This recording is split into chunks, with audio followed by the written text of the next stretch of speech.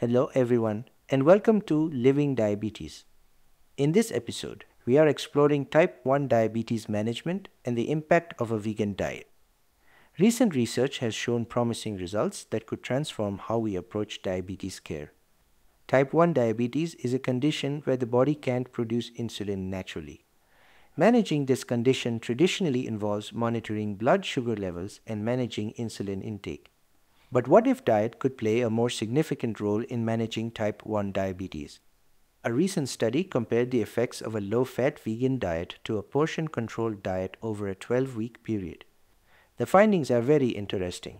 Participants who followed the vegan diet not only reduced their insulin requirements, but also improved their insulin sensitivity. That means their bodies could use insulin more effectively.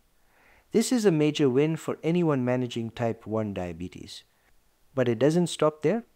The study also noted improvements in glycemic control, and there were additional health benefits, including lower cholesterol levels and improved markers of kidney health. These benefits are crucial since cardiovascular and renal issues are common complications in diabetes.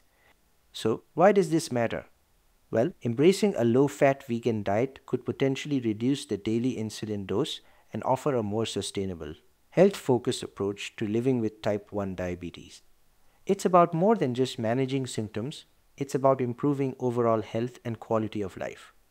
Of course, any dietary change, especially one as significant as adopting a vegan diet, should be approached thoughtfully.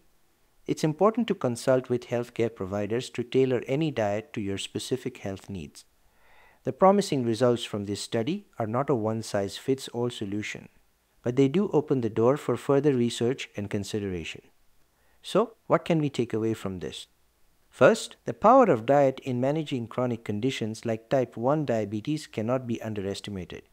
And second, the potential benefits of a vegan diet extend beyond diabetes management to broader aspects of health, like heart and kidney functions. This study highlights the importance of diet and its role in chronic disease management.